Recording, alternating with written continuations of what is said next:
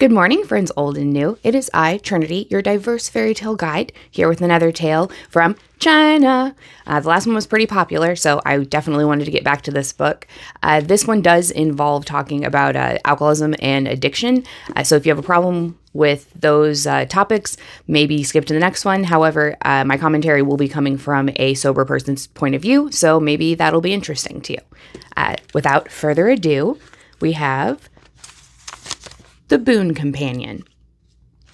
Once upon a time, there was a young man named Chi, who was not particularly well off, but at the same time very fond of his wine.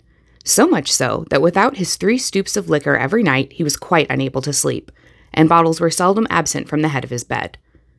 One night he had waked up and was turning over and over when he fancied someone was in the bed with him. But then, thinking it was only the clothes which had slipped off, he put out his hand to feel, and in doing so, touched something silky like a cat. Striking a light, he found it was a fox, lying in a drunken sleep like a dog, and then, looking at his wine bottle, he saw that it had been emptied. "A boon companion," said he, laughing, as he avoided startling the animal, and, covering it up, lay down to sleep with his arm across it and the candle alight so as to see what transformation it might undergo. About midnight, the fox stretched itself, and Che cried, "Well, to be sure, you've had a nice sleep." He then drew off the bedclothes and beheld an elegant young man in a scholar's dress. But the young man jumped up and, making a low obeisance, returned his host many thanks for not cutting off his head. "Oh," replied Chi, "I am not averse to liquor myself. In fact, they say I'm much too given to it. If you have no objection, we'll be a pair of bottle and glass chums." So they lay down and went to sleep again, Che urging the young man to visit him often, and saying that they must have faith in each other. The fox agreed to this, but when Che awoke in the morning, his bedfellow had already disappeared. So he prepared a goblet of first-rate wine in expectation of his friend's arrival, and at nightfall, sure enough, he came. They then sat together drinking, and the fox cracked so many jokes that Chi said he regretted he had not known him before. "And truly, I don't know how to repay your kindness," replied the fox, "in preparing all this nice wine for me." "Oh," said Chi, "what's a pint or so of wine? Nothing worth speaking of." "Well, you are only a poor scholar," said the fox, "and money isn't so easily to be got. I must see if I can secure a little wine capital for you." Next evening, when he arrived, the fox said to Chi, "2 miles down toward the southeast, you will find some silver lying by the wayside. Go early in the morning and get it." So on the morrow, Che set off, and actually obtained 2 lumps of silver, with which he bought some nice morsels to help them out with their wine that evening. The fox now told him that there was a vault in his backyard, which he ought to open, and when he did so, he found therein more than 100 strings of cash. "Now then," cried Chi, "I shall have no more anxiety about funds for buying wine, with all of this in my purse." "Ah," replied the fox, "the water in a puddle is not inexhaustible. I must do something further for you." Some days afterwards, the fox said to Chi, "Buckwheat is very cheap in the market just now. Something is to be done in that line." Accordingly, Chi bought over 40 tons, and thereby incurred general ridicule. But by and by, there was a bad drought, and all kinds of grain and beans were spoiled.